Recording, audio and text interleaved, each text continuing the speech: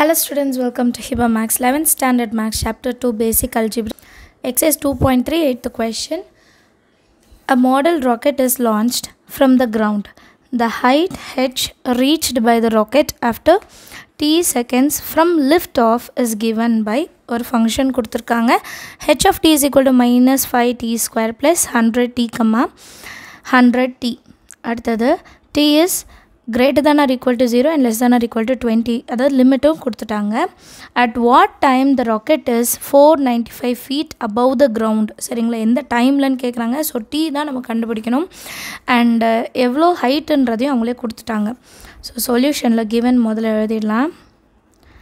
h of t is equal to minus 5t square plus 100t. h of t எவ்வளோ கொடுத்துருக்காங்க? 495 is equal to minus 5t square plus 100t. இங்கே limit மட்டும் எழுதிக்கலாம்.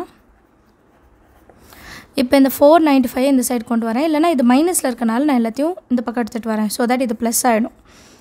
5t square minus 100t plus 495 equal to 0. இப்போ 5 வேலை எல்லாத்தையும் divide பண்ணலாமா? Divided by 5. இப்போ t square minus 20t plus 45 வரும் இல்லையா, ஈக்குவல் டு 0. இப்போ 99 ரெண்டாக பிரிக்கணும்.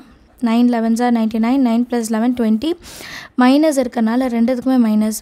ஏன்னா மைனஸ் இன்ட்டு மைனஸ் ப்ளஸ் ஆகும். -9 -11 -20 ஆகும்.